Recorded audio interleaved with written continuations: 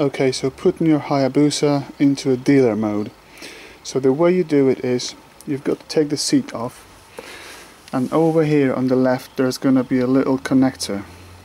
You take off this little rubber cover, and in some motorcycles, Suzuki motorcycles, there's only going to be 4 holes in the connector.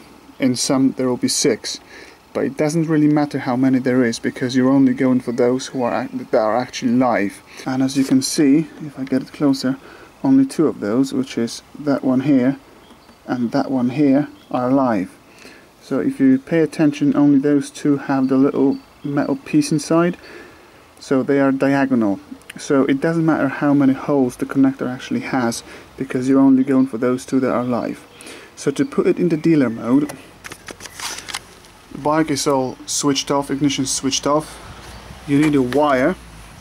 Any wire is going to be good. I have this kind of wire, and you basically stick those 2 ends of the wire into those 2 live holes, right? Okay then, so as you can see, the wire is in, and now if you turn the key,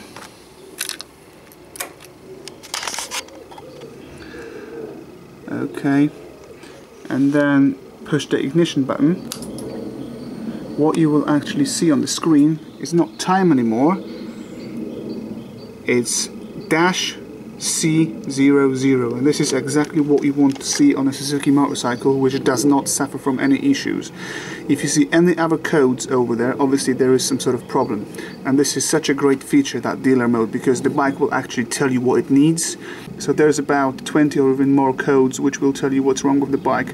So it could display something like C16, C23, or whatever the case might be, and this would indicate some sort of faulty components in your motorcycle. There is a list of faulty codes which I will provide in this video. This is going to be in the description box, so all codes for the Hayabusa will be there. And the great thing about this dealer mode is that it's actually a very similar procedure for many Suzuki's fuel-injected vehicles, scooters and motorcycles.